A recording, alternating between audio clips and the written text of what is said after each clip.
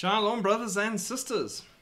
Again, suspect would-be assassin was hiding 300 yards away from Trump with a scoped rifle and a GoPro.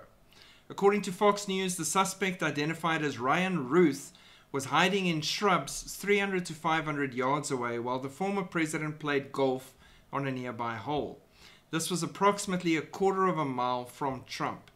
A Secret Service agent walking on the golf course a hole ahead of where Trump was playing spotted the rifle sticking out of the fence and immediately opened fire. So at least the Secret Service actually did their jobs this time compared to last time.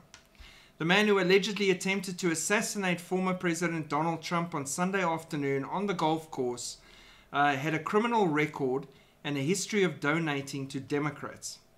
Authorities arrested 58-year-old Ryan Ruth after Secret Service noticed his AK-47 style rifle as he hid in the shrubs. When he was engaged by federal law enforcement officials, he ran, got into a car and drove off. Fortunately, a witness got a photo of the car and the license plate, allowing police to quickly locate him and take him into custody. Round 2. Now, it is interesting for me, and I'm not going to speculate or give you my opinions on this. I'm presenting you with the latest event in your political crisis in America. It is interesting that this happened so shortly after the last debate, and with the speed at which elections are coming up very shortly, it would not surprise me, and I don't want to be predicting anything. The Lord did not tell me. Me, Sholto, would not be surprised at all if there's a round 3 ahead.